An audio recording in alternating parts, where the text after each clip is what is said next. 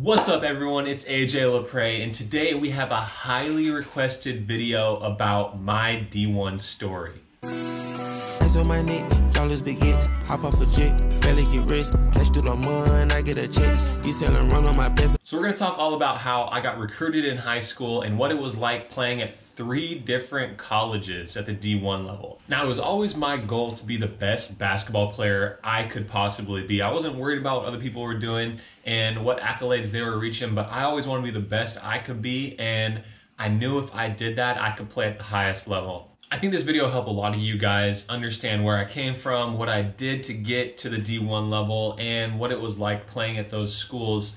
I played first at the University of Oregon, then I went to Pepperdine University where I graduated, then I went to Rice University to go to grad school and play there. But let's take it back to kind of where it all started. I've always loved basketball. Some of my earliest memories are playing basketball and doing new tricks and being so excited about them. I remember the first time I dribbled between my legs. I thought it was the coolest thing ever, and just kind of progressed, kept progressing. And I kept progressing, and I always wanted to be the best basketball player that I could possibly be. And that was something really important to focus on. It's difficult to not compare yourself to other people, but at the end of the day, you're your own person. You can't focus on what some other person's doing. I mean, there's only so many LeBrons and Zion Williamsons out there to where I'm not gonna compare myself to LeBron or Zion or Giannis Antetokounmpo, any of those guys, because that's not realistic. That's not who I am. And I grew up focusing on the player I am, the player I wanna be. Of course, I try to emulate some other people's games and use some of their best aspects to make me better, but at the end of the day, you have to mold yourself into being the best basketball player you wanna be. And I kind of want to take you guys through how I did that and how I got to the D1 level. And I think this will be a pretty fun video to talk about. So let's take it to my sophomore year of high school. It was kind of a breakout season for me, and the pivotal moment is when we got to the playoffs. I had a 40-point game as a sophomore in the playoffs, and it was actually pretty wild because I only had 9 points in the first half, and I ended up scoring 31 in the second half, 25 in the fourth quarter, so it was kind of a crazy game. But after that game is when I picked up my first college offer. It wasn't from a D1 school, it was from a pretty small local school, but I still thought it was the coolest thing ever, and it was always my dream to play high-level basketball and get my college paid for through playing basketball and through all the hard work that I put in for basketball. So at this moment, it was kind of like a relief, but at the same time, made me work harder because I wanted more. I wanted to play at the highest level, and being the best player that I could be, I knew I could push myself to that with my work ethic and all the effort and energy I was going to put into it. I was going to make sure it happened, and I kind of just dug my heels down. And after that was our last game of the season. After that, I started working crazy hard. And then going into summer basketball, I ended up breaking my ankle in a game. I went up for a dunk, but on the way up, I stepped on someone's foot and cracked. It wasn't even my ankle. Technically, it was my leg. It was like the lower part of my fibula. So I just cracked it all clean all the way through. And this was just a nightmare. And this is kind of where the ups and downs definitely were starting, because I was taking basketball so serious. I didn't want to ruin anything with getting injured. And then this came along and it sucked. Kind of dug down into that deep hole, and I was upset. It was the worst summer ever. And I started working harder to get better and better and get that ankle even better. And I started playing the best basketball in my life. I was feeling great. All that rehab from getting hurt made me even more athletic than I was before, made me even stronger. So going into my junior year, I didn't really have too many looks from colleges. It kind of got put on hold from getting injured. Then I had an even better junior season. But in Oregon, it's kind of hard to get recruited. I mean, there were definitely some schools from the West Coast out there. I remember seeing Pepperdine at some of those games. I remember seeing some of those smaller level Division I schools. A lot of schools from the West Coast Conference were at my games junior year, but we had to be playing like really good teams for any other schools to be there because they wanted to look at other players there at the same time. They weren't really just coming just for me quite yet. After the season is when things started to really pick up. When I hopped into my AAU team, I started playing a lot of tournaments on the East Coast and really got some good exposure to play in front of a lot of colleges. This is when things started to pick up. Playing at these tournaments, there were all sorts of head coaches in the gym. I mean, there were coaches from USC, UCLA, Oregon, Oregon State, Georgetown, Florida, Texas, UConn. All these big schools were out watching me play. That spring and summer of playing AAU basketball was one of the most fun times of my life. I ended up playing pretty well this summer, and our team won a lot of tournaments. And I remember getting my first Division I offer. And my first offer came from Greg Foster, who was coaching at UTEP at the time. Greg Foster used to play in the NBA, so I mean, had this ex-NBA player calling me up, telling me that they want me to come to their school. That was one of the greatest feelings ever. I couldn't believe it. It was so surreal. It being a Division I school, I was like, oh my gosh, this is it. I finally cracked in to start reaching one of my goals of playing Division I basketball, and it felt so great. And after that summer, I got offers from all sorts of schools all over the nation and took all sorts of other visits all around the nation. I took visits to Virginia, Maryland, Oregon, Oregon State, Pepperdine, Utah, George Mason. And actually just a little bit ago, I was trying to count how many scholarship offers I got after my junior season. And I just went through my phone and all my contacts, all these old head coaches, and it was over 50 offers. The majority of the Pac-12, majority of the WCC, some random schools on the East Coast, some other little schools like James Madison, Tulane, Toledo. But there were a lot of big schools in there. Obviously, University of Oregon is where I ended up going. I committed to University of Oregon the start of my senior year, and it was one of the most amazing feelings ever. I finally completed one of my life goals that I'd been working for since I was just a little kid. But after committing to Oregon came one of those lows where at the start of my senior season, I sprained one of my ankles, and then I came back a few weeks later, sprained another ankle. I came back from that, then I got food poisoning. I only ended up playing like somewhere from 5 to 8 games, I think, my senior year, and I was never healthy. So it was kind of like a downer of a season. Your senior season is supposed to be the best one ever, you know, go out on a high note, but it really wasn't, and it kind of fueled my fire to get even better and better. So that spring, put in so much work. And I lived pretty close to University of Oregon, so I was driving up there, playing with those guys as much as I could in the spring. Then I got there in the summer, and things were great. I was meshing well with the guys, playing with and against NBA guys on that team. I mean, Joe Young played for the Pacers, Damian Dotson plays for the Knicks right now, and all those other guys are still playing pro elsewhere. But it was like September, October of that season, I ended up tearing my labrum in my hip. It was just a freak accident. I stole a ball in the passing lane and I twisted the wrong way, and all of a sudden my hip snapped and I couldn't even lift my leg up. It was the craziest thing I had been through. I mean, there were times where I was having to pick my leg up like with my pants. I couldn't lift it up. I couldn't lift it up, put my socks and shoes on. So I knew something serious was up, and after that I could never really get healthy. And I would try to work back to it, and I would just hurt it again. University of Oregon didn't really help me the way I wanted to be helped when I was going through that injury, and I ended up transferring. So we can make another video a different day talking about the University of Oregon situation. So we'll just move on past that right now. But I ended up transferring to Pepperdine, where I absolutely loved it. Those guys were some of the first people to recruit me, and the whole coaching staff was still there. I ended up going to Pepperdine, and things were great on that high. And then 2 weeks into summer workouts, tear my labrum again in my hip, have to get surgery this time.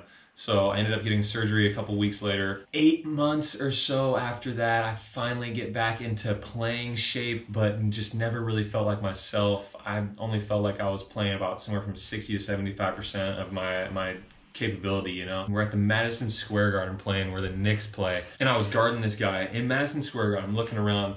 We're playing against Richmond, an East Coast school, so there's a lot of people there. The next game was like Nebraska versus West Virginia, so people are piling in. It's a crazy atmosphere, a crazy college atmosphere in Madison Square Garden, and I'm guarding this guy, and I'm trying to play like tough defense on him, and all of a sudden he jabs left, goes right, so I had to push off my right leg to stay in front of him, and I couldn't. My right leg just gave out on me, and that was my hip getting hurt again, and I was just completely blown away. I ended up trying to rehab it back, and it never healed. So a handful of months later, I get surgery again in August, and same thing, come back from that, never feeling the same, never feeling that great. And from all the wear and tear and playing on it, I was developing such awful pain in my hip to where there was a stretch where I didn't sleep for 4 days straight. This was kind of making me go crazy. I couldn't believe the pain I was in. I wasn't sleeping at all. So I go to the doctor and I'm like, hey man, something's up with my hip. I can't sleep. I'm in awful pain. And the doctor essentially shuts me down. He says, you can't play basketball again. You can't run again. You can't do any of the things that I pretty much love doing, is just being active, playing basketball, running around, doing all this. And the doctor just took it from me. I'm blown away. I don't really know how to react because all I want to do is play basketball, but at the same time I'm in so much pain, so I'm trying to be understanding of what he's saying. And he medically retires me. I have to medically retire from playing basketball. That was one of the hardest moments in my life. I did not know what to do with myself. I've been playing basketball my entire life.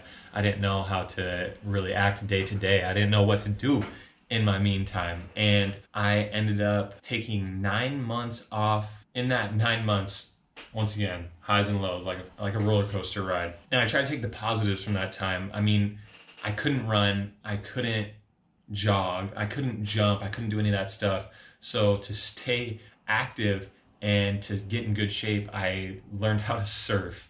So that was one of the positives from this, but the majority of everything was lows. I would be surfing for like anywhere from 4 to 8 hours a day, just trying to stay in shape and trying to stay active. I loved surfing, I loved it, but it wasn't basketball. Being a professional surfer wasn't one of my life goals. Being a professional basketball player was one of my life goals. So after 9 months of not being able to jog, not being able to jump, I quietly started to do my own rehab and training, and I ended up getting healthy enough to shoot around, run around, play basketball.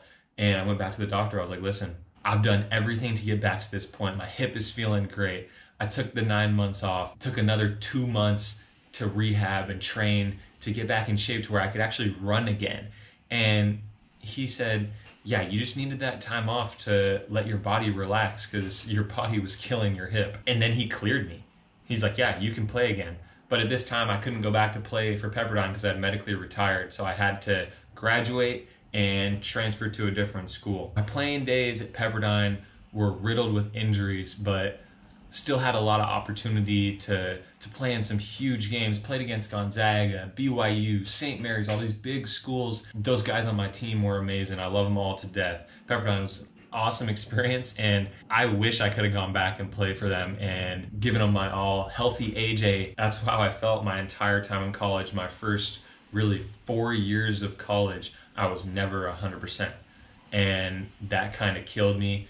And it was just a constant battle to try to get healthy, trying to play, and I could still play pretty well at 75%. I was still starting some games at Pepperdine, but I was never the player I wanted to be, someone that's really impacting the game heavily. I always wanted to help my team the most in any possible way, and that's how I felt. I couldn't really help my team as much as I wanted to. This is where things kind of got cool, and this is where you guys started to hop in. I started to make these videos to get recruited again. I started to put up my workouts on YouTube and on Instagram, and they started to gain traction. All of a sudden, these college coaches were calling, and one of them recruited me in high school at Arizona State. His name's Scott Parra, and he was the head coach at Rice University at this time. And at Arizona State, he coached James Harden. He actually coached James Harden in high school, too. I had a really good relationship with Coach P, and he gave me the opportunity to come out to Rice University and go to grad school and play basketball there for my final year of basketball. So I get out to Houston, and I'm loving it. It's just an amazing group of people, great coaching staff,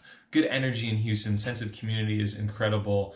And then Hurricane Harvey hits, and I've never been through a storm like that. I ended up staying with one of my teammates, and they took great care of me. But it was a really scary experience for everyone in Houston. And we ended up raising about $160,000 for the City of Houston Hurricane Harvey Flood Relief Fund. And this was like in my first month being in Houston. But fast forward to season, I'm finally playing the best basketball in my life, playing how I want. I'm starting in games, averaging about 12 points a game, shooting like 50% from three. And we got to play in some huge games. We played in Las Vegas at T-Mobile Arena, and it was an outstanding experience. It was just a different time being in the South. I'd never been out there, and we were traveling all around to these different states that I had never even thought of being to. So it was a really cool experience. And then our 7th game of the season, I landed on my head in a game and got an awful concussion to where I don't remember about 3 or 4 months after that time period. I can remember just little glimpses of things here and there. For the most part, it's all lost memory. But I was actually playing really well in this game too. I had 3 threes in the first half and was feeling pretty good. So I was on a high, and then I land, hit my head, and everything just crashes down after that. And it was such an awful experience. I couldn't read, I couldn't write. And at this time I was so confused. I didn't know what to do. I wanted to be out on the court. I wanted to play basketball, but I was just so scared to be out there. I didn't want to get hit again. Everything was slow. I felt like I was a step behind. I was scared when the ball would come at me because I couldn't see it right. I played in 3 or 4 games after this, and I don't remember playing in a single one. I went on several road trips with the team. I don't remember any of them. All I remember is one of the bus rides when my headache was the worst ever.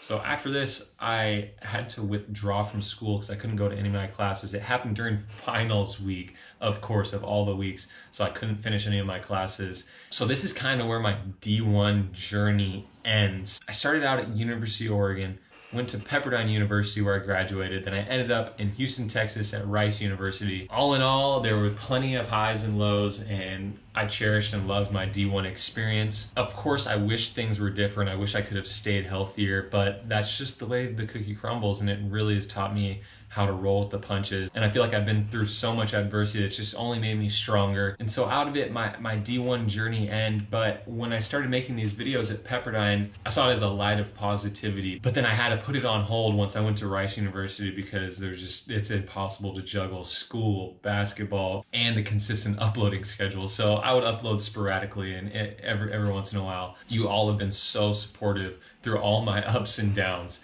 No matter what, I'm always getting support from you guys, and I appreciate that from the bottom of my heart. Right now, we are at 77,000 subscribers, and I thank each and every one of you. My goal is to get to 100,000 subscribers by May, and I set that goal in November when I only had about 30,000 subscribers. So my basketball career and journey has started with setting goals of being a D1 player, a professional basketball player. And when basketball was taken away from me from all my injuries, I started to hate basketball. I didn't want to play. I didn't want anything to do with it.